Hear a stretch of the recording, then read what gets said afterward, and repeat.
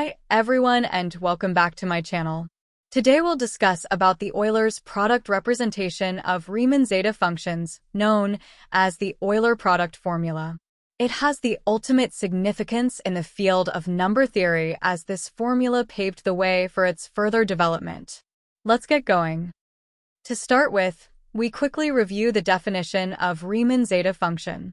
A Riemann zeta function, denoted as zeta s, is defined for any complex variable s as zeta s equals sum from n equals 1 to infinity of 1 divided by n raised to the power of s, where the real part of s is greater than 1.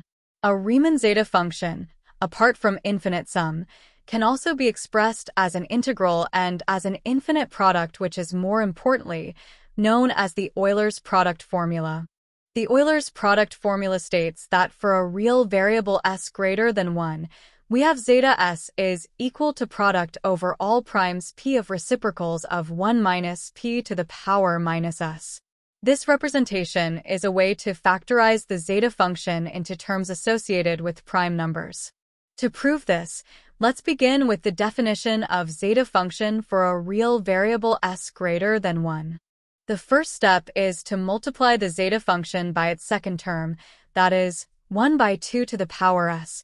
This gives 1 by 2 to the power s. Zeta s is equal to 1 by 2 to the power s plus 1 by 4 to the power s plus 1 by 6 to the power s, and so on.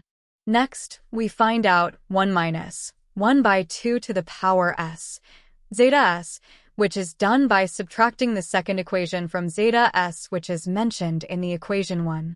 As we can see, the terms containing even numbers in the denominator get cancelled out.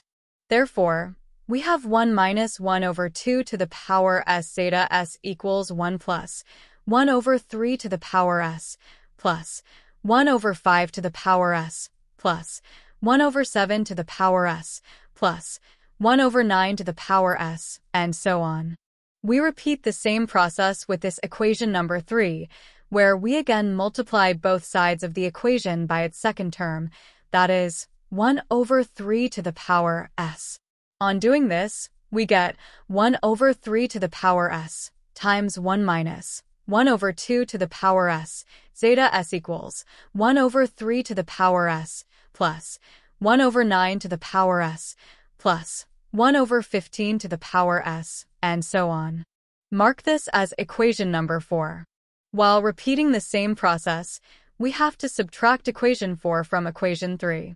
This provides us the value of 1 minus 1 over 3 to the power s times 1 minus 1 over 2 to the power s, zeta s, which is equal to 1 plus 1 over 5 to the power s plus 1 over 7 to the power s plus 1 over 11 to the power s, and so on.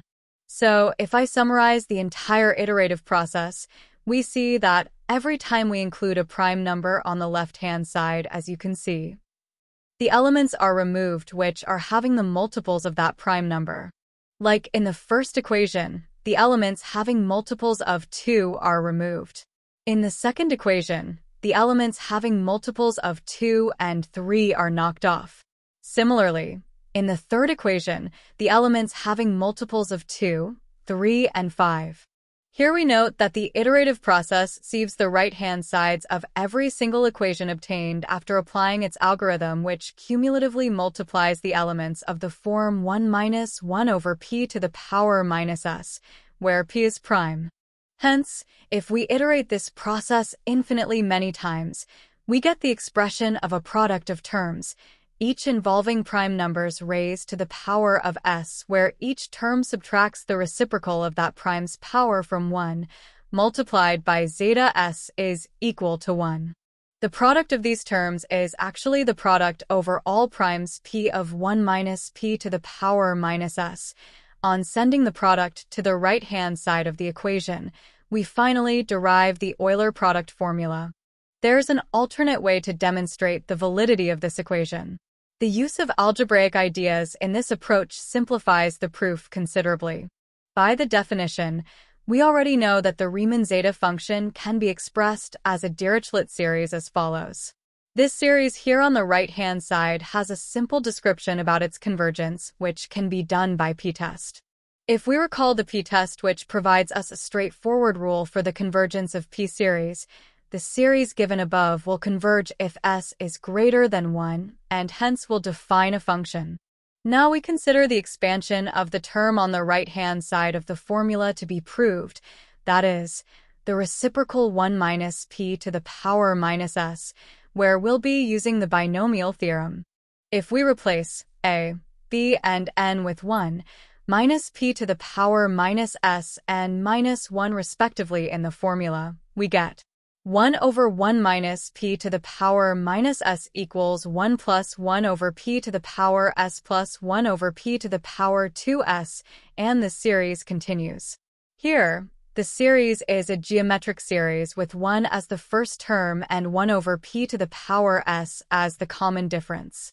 So, it is having the general term in the form 1 over p to the power ms, where m is an integer from 0 to infinity. This series can also be written in a concise form as sigma running for m from 0 to infinity, 1 over p to the power ms. Using this for a sequence of prime numbers p1, p2, p3, etc., we write the series expansions for each reciprocal of 1 minus p to the power minus s. On multiplying these terms altogether for k prime numbers p1, p2, up to pk by using multiplication of series, we get the product equal to the sum over all m1, m2, up to mk equals 0 to infinity of 1 divided by p1 to the power m1 times p2 to the power m2 times up to pk raised to the power of mk, all raised to the power of s.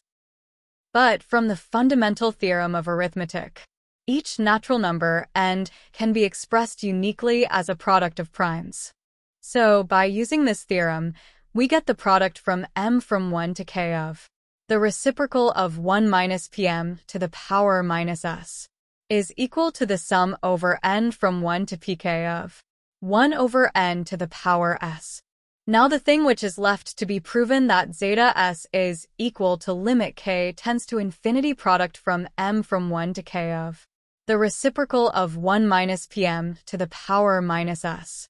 As I discussed earlier in the beginning of this proof that the sum over n equals 1 to infinity of 1 over n to the power s is convergent, by the definition of convergence of series, for every epsilon greater than 0, there exists a natural number n with n greater than or equal to n such that sum over n not to infinity of 1 over n to the power s is less than epsilon.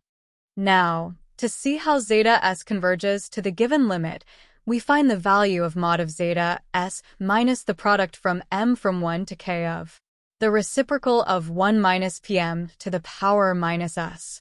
From the definition of zeta s and the equation that we derived earlier, this becomes mod sum over n equals 1 to infinity of 1 over n to the power s minus sum over n equals 1 to pk of 1 over n to the power s.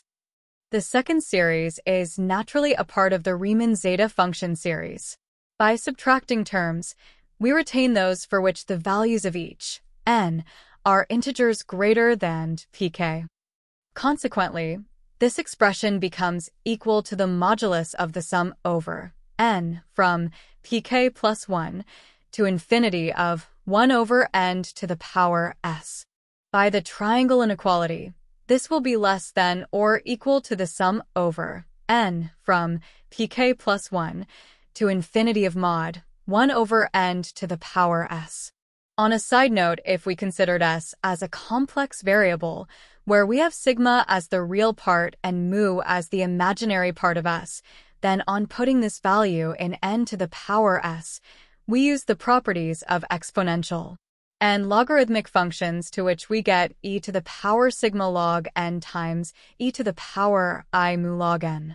Further, by de Moivre's theorem, e to the power I mu log n can be written as cos mu log n plus I sin mu log n. Then, n to the power s equals e to the power sigma log n times cos mu log n plus I sine mu log n. Therefore, mod n to the power s is equal to the square root of e to the power 2 sigma log n times cos square mu log n plus sine square mu log n. But cos square mu log n plus sine square mu log n is equal to 1. So, mod n to the power s equals e to the power sigma log n. And again, by the properties of exponential and logarithmic functions, mod n to the power s equals n to the power sigma.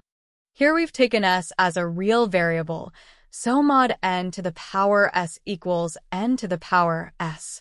From this, we obtain that this summation will be equal to sum over n equal to pk plus 1 to infinity of 1 over n to the power s. Also, at the beginning of this part of the proof, I talked about the convergence of the Riemann zeta function series. If we take the natural number n not equal to pk plus 1, we get the sum for n ranging from pk plus 1 to infinity of 1 over n to the power s less than epsilon for each n greater than or equal to n. Hence, for every epsilon greater than 0, there exists a natural number n such that mod zeta s minus the product over m equal to 1 to k of reciprocal of 1 minus pm to the power minus s is less than epsilon for all n greater than or equal to n. This means that zeta s converges to the product over m equal to 1 to k of reciprocal of 1 minus pm to the power minus s. This finally leads to zeta s is equal to limit k tends to infinity the product over m equal to 1 to k of the reciprocal of 1 minus pm to the power minus s. Therefore, using a different approach, we establish Euler's product formula. To summarize, if we discuss about the better approach to derive the formula, both of the methods, in my opinion, are relatively easy. The first method provided by Euler is straightforward and uses simple algebra. You can definitely try the first one if you prefer more simplicity and you are comfortable with series expansions, but some practice of the iterative part is necessary. Speaking about the second method, it is more concise in its approach. While it provides insight, there's one thing you must keep in mind, that in order to prove convergence of series, an in-depth knowledge is required about the topics concerned. So you should definitely try out these two proofs of the Euler's product formula. It's certainly a mathematical revelation that transcends disciplines, revealing deep connections between seemingly unrelated concepts. Before the end of this video, here's where you come in. Hit that subscribe button, ring the notification bell, and like, share, and invite others to explore my more math insights. If you've got any questions or want to share your favorite math concept, drop a comment below. See you next time.